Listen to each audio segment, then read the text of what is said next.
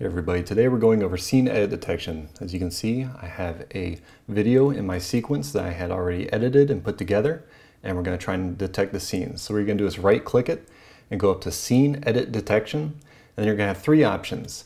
We're going to do the first selection first. Apply a cut at each detected cut point and hit analyze.